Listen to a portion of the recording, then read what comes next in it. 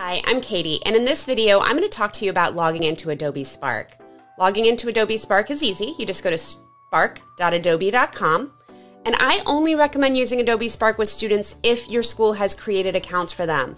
So that would be logging in through this button that says Login with School Account.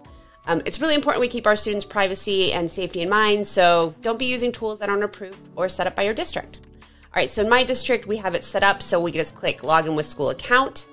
If you would be a Google district, you would say continue with Google. We are a Microsoft district, so I would log in with my credential and I would pick company or school account.